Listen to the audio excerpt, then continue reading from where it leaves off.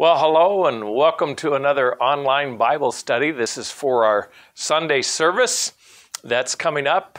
And in fact, this is our final message of Jesus is in the house. This is number 9. And today we will be looking at the house of Zacchaeus. Everybody's familiar with that story. It's found, of course, in Luke chapter 19, verses 1 through 10. And there are a lot of other homes that we could get into, and this is also out of order with what we had done with our last message of looking at the Passover house. But there's a reason. I like this house, and I think because of the familiarity with Zacchaeus, and if you're a Christian and you've been raised up in church, boy, you're really familiar with Zacchaeus. Zacchaeus was a wee little man, and a wee little man was he. But this house, of course, precedes it, the Passover house, but I wanted to save this till last. So let's get to reading. I've got a lot of material to cover here in Luke chapter 19, starting with verse 1. And Jesus entered and passed through Jericho. And behold, there was a man named Zacchaeus, which was the chief among the publicans, and he was rich. And he sought to see Jesus, who he was, and could not for the press, because he was little of stature. And he ran before and climbed into a sycamore tree to see him, for he was to pass that way. And when Jesus came to the place, he looked up and saw him, and said unto him, Zacchaeus, make haste, and come down, for today I must abide at thy house. And he made haste, and came down, and received him joyfully. And when they saw it, they all murmured, saying that he was gone to be guest with a man that is a sinner. And Zacchaeus stood and said, whoops, better get you the scriptures up there, huh? And Zacchaeus stood and said unto the Lord, Behold, Lord, the half of my goods I give to the poor. And if I have taken anything from any man by false accusation, I restore him fourfold. And Jesus said unto him, This day is salvation come to this house, for so much as he is also a son of Abraham. For the Son of Man is come to seek and to save that which was lost. Like most of our messages that we've looked at as far as the homes that Jesus entered into, we need to look at the situation prior to the entering in of this house. Well, I'm going to look at, of course, the person that owned the home, who he encountered there, what happened in the house. And I'm going to be giving you 13 different points of interest, at least they were interest to me, and then build upon those facts briefly that we can see. So the first one that we're going to look at, and I'm going to give you all 13 of those points and then break them down, go back in and look at each one. We're going to look at the situation. You'll find that in verse 1, he entered into and passed through Jericho. Then the sinner, that of course is Zacchaeus. And then we're going to look at the search. That has to do with Zacchaeus' search.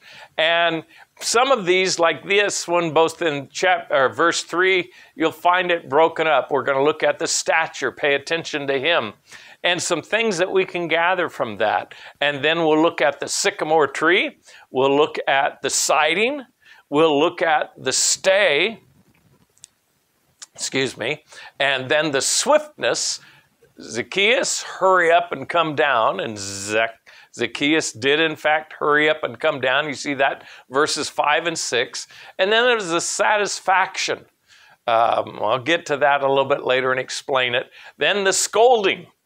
That was kind of the Pharisees. They were scolding. They were murmuring. We'll have more to say, of course, on that. Then the stand that Zacchaeus took.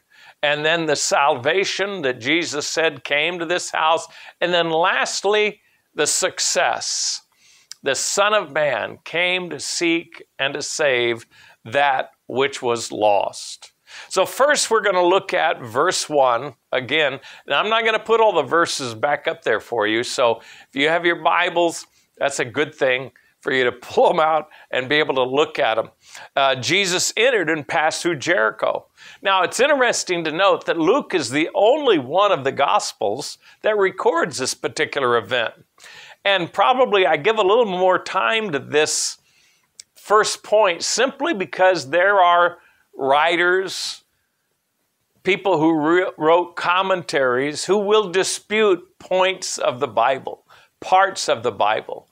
They'll say, well, this really isn't in there, or this was added. Look, I believe in an inspired and preserved Word of God. So I want to make sure that you understand that while Luke may be the only one that records this, remember that Luke talked to all the eyewitnesses. And he had perfect, he said, understanding. You see that in Luke verses 1 through 4, where it talks about how that, listen, I'm going to be setting forth all of these things that we most surely believed. He talked to a lot of people. He was like a biblical reporter, if you will, and talking to the first-hand witnesses. Verse 2, even as they delivered them unto us. He gave the actual account, which he says from the beginning were eyewitnesses and ministers of the word. It seemed good to me also, having had perfect understanding of all these things from the very first, to write unto thee in order, most excellent Theophilus, that thou mightest know the certainty of these things wherein thou hast been instructed.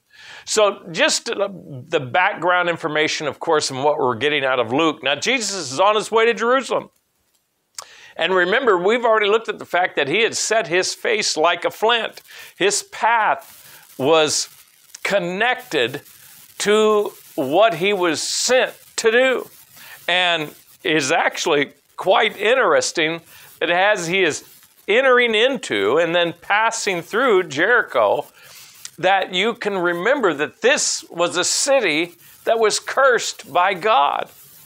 It was cursed by God, but if we look back in history in 1 Kings 16 and 34, we find that there was a man that did rebuild this particular city. So let's look a little bit, again, further at the situation that we see, 1 Kings 16 and 34.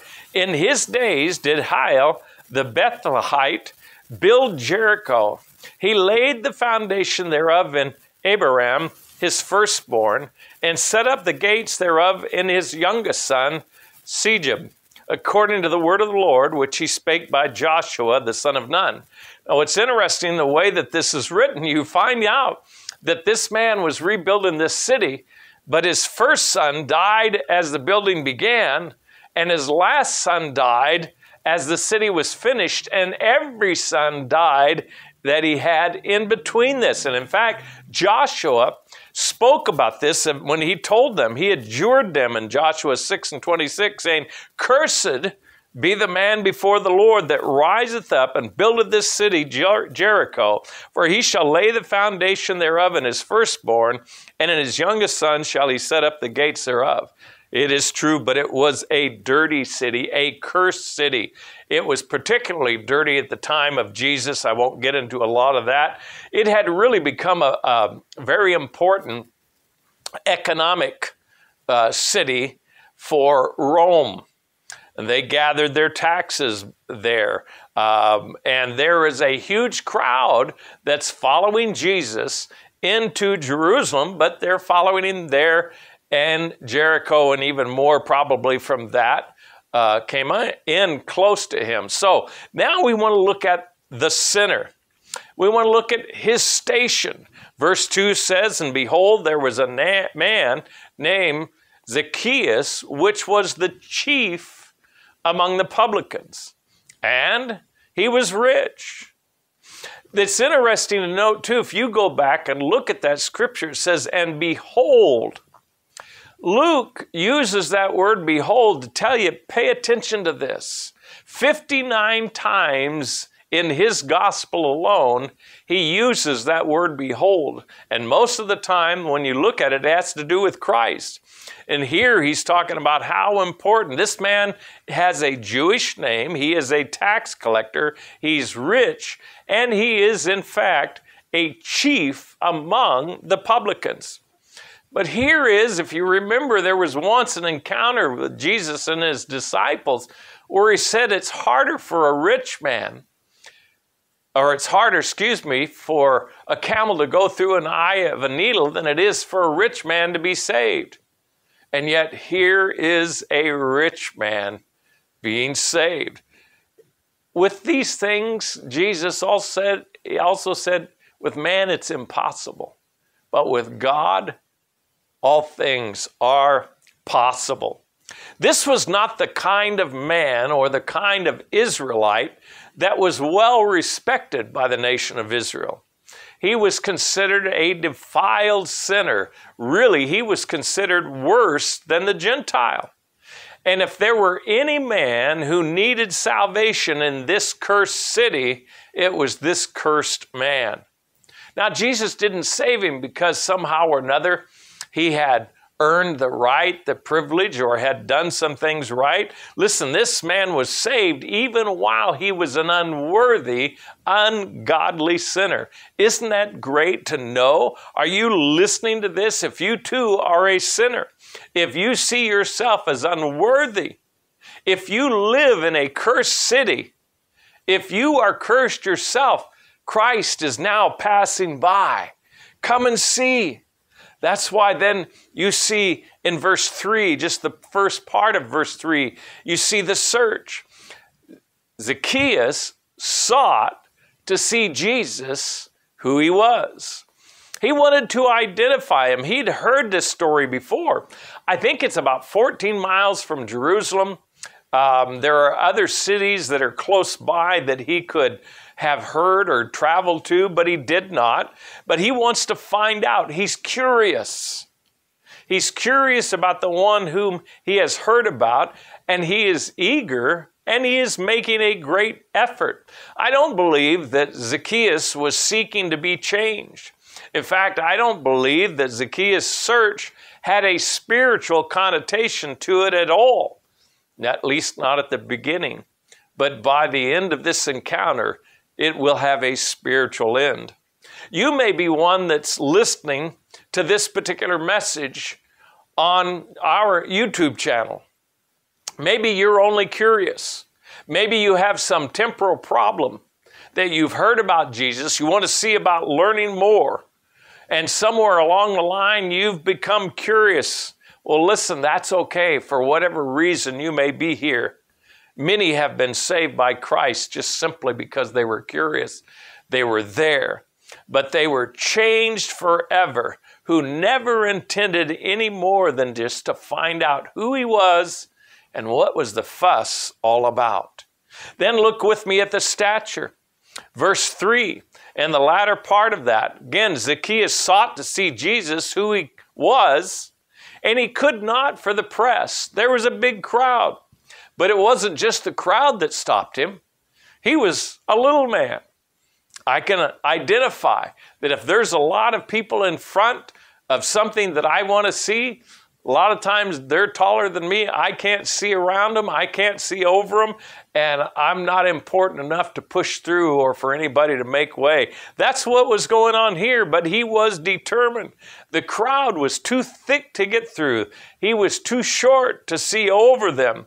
And no one is going to make room for this chief publican, this hated tax collector. It doesn't matter whether you're Jew or Gentile here with this guy. This man had made his wealth off of the backs of the people that lived here. So he's not a well-liked man. But I do have to say he was creative in overcoming his natural obstructions that prevented him from getting to see Jesus. You think about it, so many men today, so many women today will never go beyond the simplest roadblock or obstacle to try to find Jesus. They won't try to present themselves and try to find out what can actually change their nature, their eternal destiny. If there an obstacle for you to overcome, run ahead, climb up in the tree. That's why then you look at the sycamore tree. Now, I'm not going to get into too much. There's a lot of discussion about what this tree was. I know this, it was a common tree in the plains. Some people will say it was a kind of a fig tree. We know this, it was a large, short, thick tree with sturdy, low branches. In other words, it was a wide open tree with low branches, very good for climbing up into. And a short man could do it. I'm sure that this was a man, though, when you think of Zacchaeus, that this is a man, a rich man that's not accustomed to running around and climbing trees. But he overcame his pride. He ran ahead. He was determined. Maybe the Spirit was already moving upon him and moving in him. And you know what? Maybe after the story, if you ask Zacchaeus, what happened? He might tell you, I don't know why I did that, but I didn't care. I had to see him. I wanted to see him. He acted like a child, and he did not care what others thought of him running and climbing up in that tree. In fact, it may have been that there were a lot of children that were also up in that tree. But I can tell you this, it was a providentially placed tree with a providential design that had a providential time appointed where Jesus and Zacchaeus would meet. It was the place where Christ would find one of his lost sheep of the house of Israel. The tree and Zacchaeus were fixed in the mind of our Lord Jesus Christ, and to me, his omniscience stands out boldly in this story. This man needed far more than just the tree to help him see Jesus and to see who Jesus really was. He needed Jesus to find him, not just that he would find Jesus. Among this huge crowd and possibly many that were already in the tree, what do we see next? We see the sighting. I'm not talking about the fact that start saying Nicodemus, but that Zacchaeus saw Jesus. But when Jesus, it says in verse 5, came to the place, he looked up and he saw him. He stopped, he looked up, he sighted Zacchaeus in the tree. Again, it may have been others, maybe children that were up in this tree wanting to see him. It seems very possible that that's common. And then all of a sudden, Jesus called him by name. Zacchaeus had to climb that tree just to see if he could identify Jesus. But then Jesus stops, looks right up at him, and calls him by name. How do you know me? I would think that Zacchaeus might have said. C.H. Spurgeon, in preaching on this text, preached on the effectual call. He saw it as a gracious truth. And he makes comment this way. He said it was a personal call. It was a hastening call. It was a humbling call, an affectionate call, an abiding call, a necessary call, and an effectual call. My dear friend, Jesus knows where you are right now. He not only knows your location, he knows your heart. He knows what's going on in your life, and he knows your name. He called me. I can't say that it was a voice that I could hear with my ears, but it was just as real the day that Jesus saved my soul. I could hear him calling me. Can you hear him? Is he calling your name today? The next part of that verse is the stay. In the latter part of that verse, verse 5, when Jesus came to the place, he looked up and saw him and said unto him, Zacchaeus, I knew I was going to do that somewhere in this calling him that every once in a while. But he said here, make haste and come down, for today I must abide at thy house. He's not just talking about a visit. He says, I must lodge at your house. I must stay at your home. So Jesus stopped first, saw him second, and then spoke to him and called him out personally. He told Zacchaeus, there I go again, Zacchaeus, that he must abide, that he must stay. Jesus spoke to him with purpose and power. A fellow by the name of J.T. Woodhouse entitled his lesson on this passage, The Seeker Sought. Now, again, though this was a city cursed and a city occupied by Pharisees and priests, yet Jesus passed by every other home. He passed by the self-righteous Pharisee, and by his own sovereign choice, told probably what most would consider the worst sinner of the city, that he must abide at his home, that he must stay with him as his guest. Then in verses 5 and 6, we notice he says, Zacchaeus, make haste, come down quickly. And verse 6, he made haste and he came down. Again, Jesus is telling him, hurry up and get down here. And that is exactly what Zacchaeus did. He hurried down. All I can say is that, listen, if you hear the voice of the Lord, harden not your hearts as in the day of provocation, but respond. Today is the day. If you hear his voice, come to him. Do not delay. Do not harden your heart. Be in a hurry to listen to him, to trust him. Then in verse 6, we see the satisfaction. And by that, I mean in verse 6, it says, he received him joyfully. He came down and he received him joyfully. He received him, in other words, rejoicing. It seems that there was a change that took place in this man's heart. His curiosity had now turned into something that made him rejoice at the prospect of Jesus coming in and abiding in his house. There was another fella, many of you might know him by the name of D.L. Moody. And some people have asked, well, when was Zacchaeus converted? And he said, as he was coming down somewhere between the limb and the ground. It sounds as good as any answer. If you have heard the voice, hurry, come down and receive him joyfully. The opportunity is there. Welcome Jesus into your home, into your heart. And then we notice how the crowd responded to what Jesus did and what he said. In verse 7, it says, and when they saw it, they all murmured, saying that he was gone to be guest with a man that is a sinner. Notice if you look at that verse for yourself, it says they all murmured. This was an agreement between them. They knew this man and his home and what he represented. They had, and we're talking about the Pharisees, had no sympathy for sinners and certainly no interest in Jesus' desire to save sinners. But my dear friend, let me tell you, while no one else may care for your soul, Jesus does. He cares for sinners. That's the very reason our last verse, verse 10, talks about that he came into the world to save lost sinners.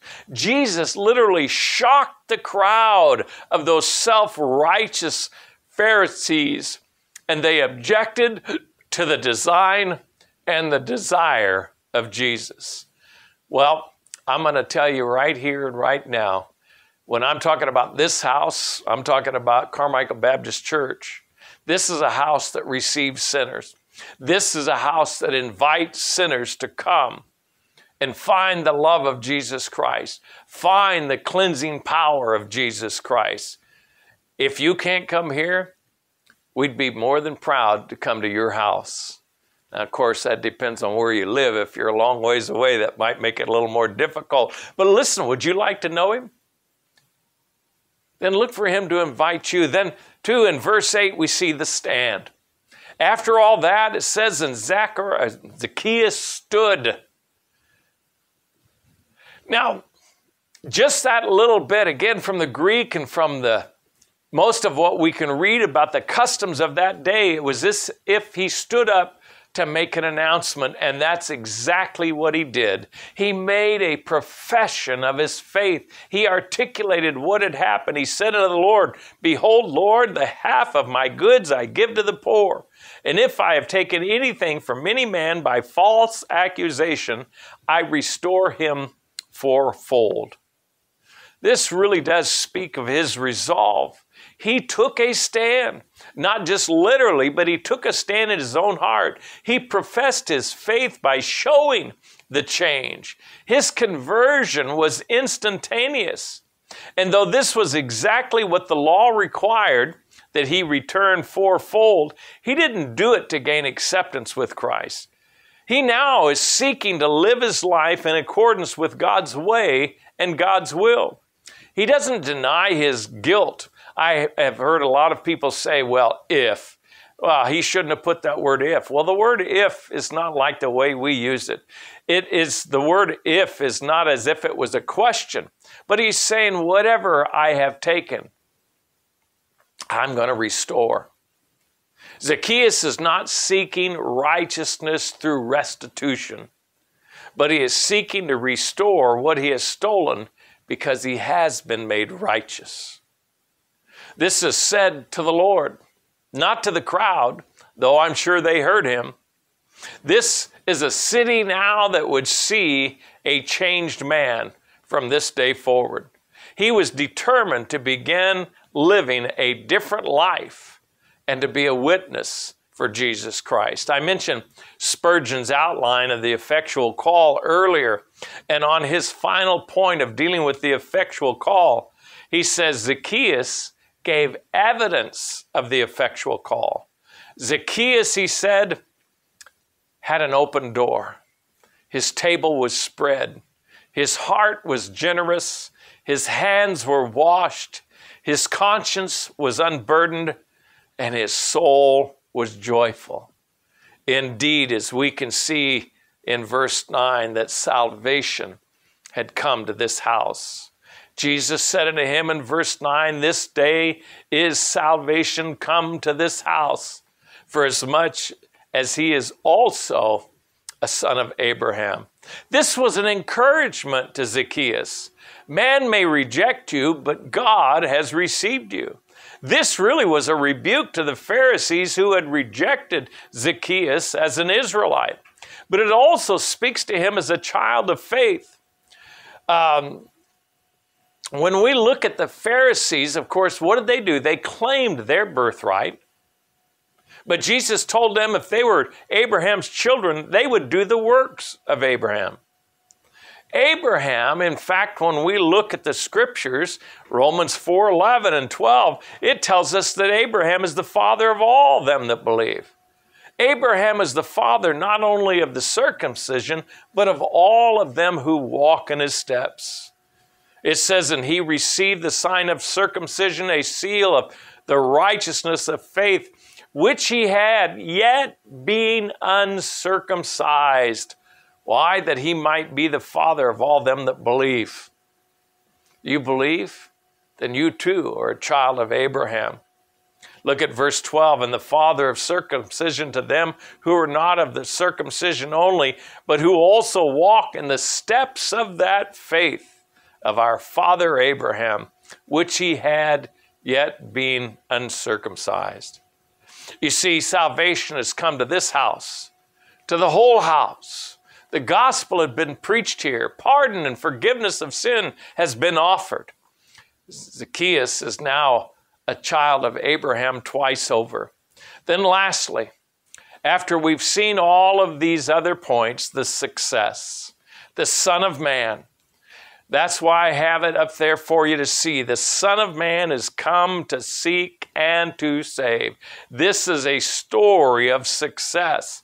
He is come to seek and to save that which was lost. This is the mission of Christ. And this is exactly what happened on this day. The Son of Man came to save that which was lost And Zacchaeus was one of those lost sheep of the house of Israel. Are you lost? Are you looking? Are you laboring? Then come to try Christ and trust him.